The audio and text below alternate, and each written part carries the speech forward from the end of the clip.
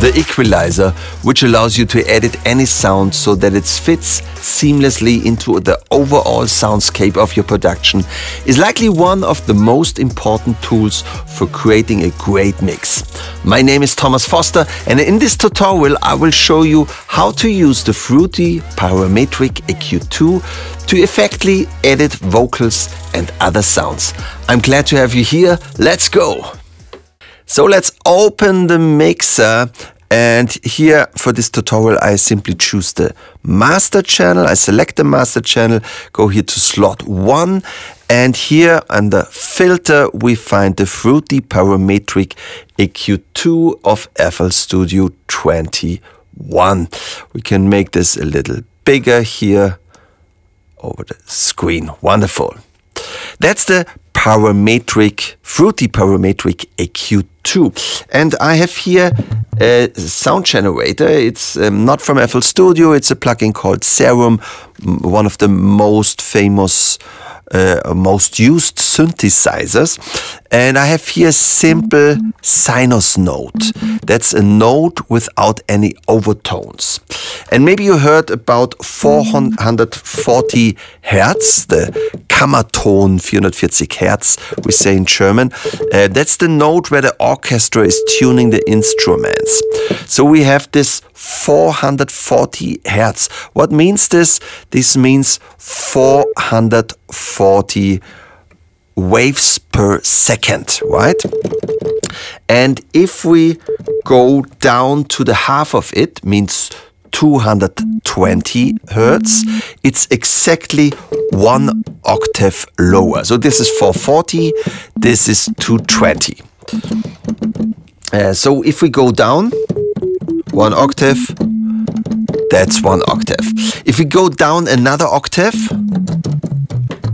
that's 110 Hertz. Maybe if you listen on your handy, it's already a problem to hear this.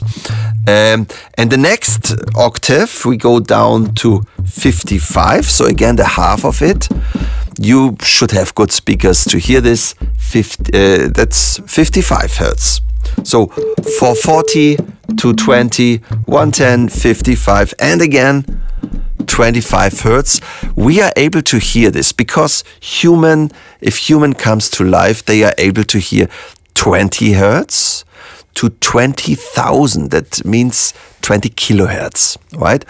The older you get, the more you're losing the high frequencies, and then you maybe with 60 or 70, you are happy if you can hear 5,000 Hertz. So again, here we have our 440 Hertz. Let's double it to 880. That's again 1 octave higher. Sounds like the same note, but 1 octave higher. We double it again to 1760, 1 octave higher. Again 1 octave higher. Wow. Here. That's, where are we now? At 3520, and we go up again 1 octave to, this is 7000 kilohertz. Okay. Again, here we are at 440.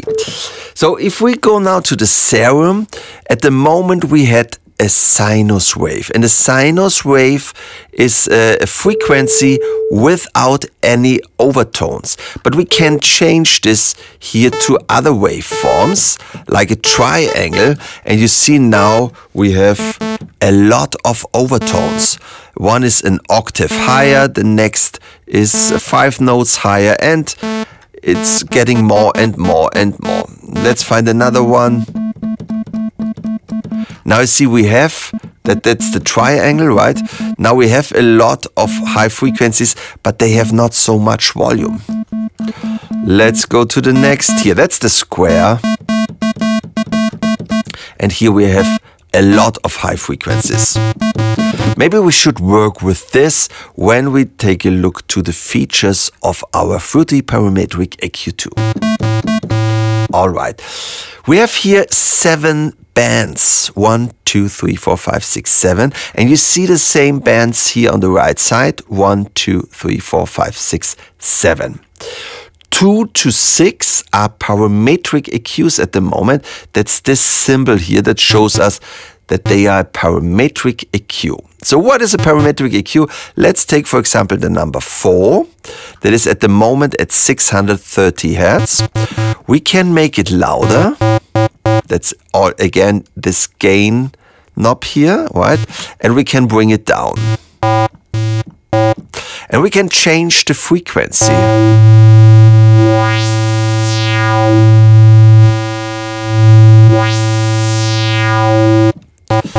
So that's the 2 possibilities we have. Find a frequency and make it louder or with less volume. But there is a third option. We can change the bandwidth. So do we just select a very small range? What would sound like this?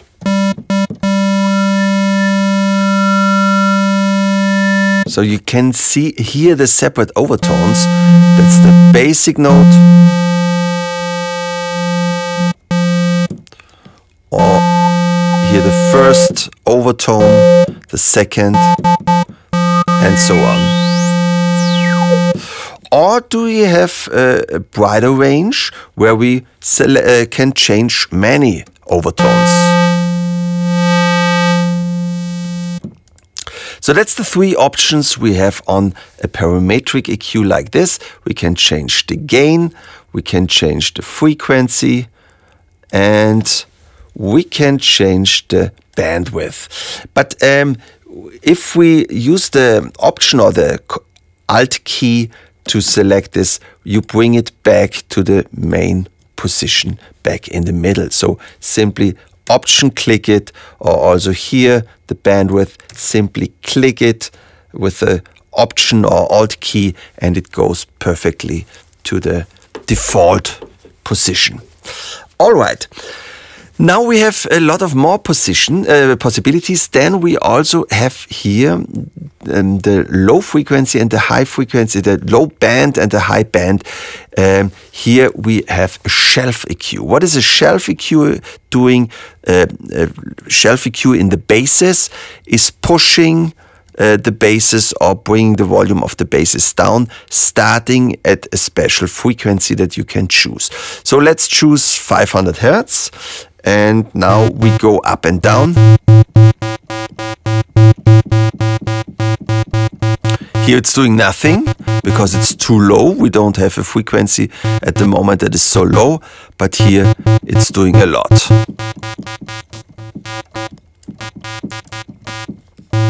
And the same we have for the high frequencies on band 7. So we can push them, starting at a special frequency,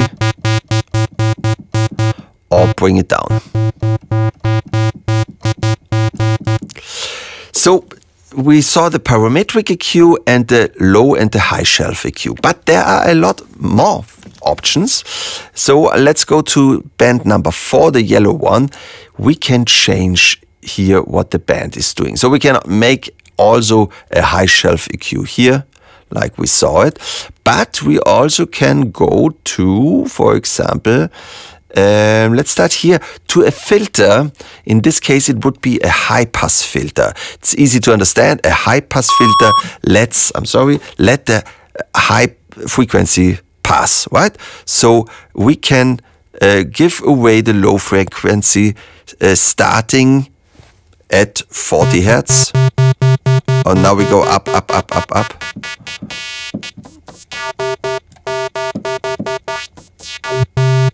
So that's what we can do with this. And we also can use a low pass filter looking like this, where we can hard cut the high frequencies. And there's an option more, and this is this little dot here, right? You can click on this little dot and move it up or down. And then you are changing how fast your filter is working. You can go to different types of filters. Also here at the parametric EQ, you can change how the parametric EQ looks like. You see what in the graphic is changing? That's basically what you can do here to change this. So what else do we have? We have some kind of notch filter. Here we would cut the high and the low frequencies.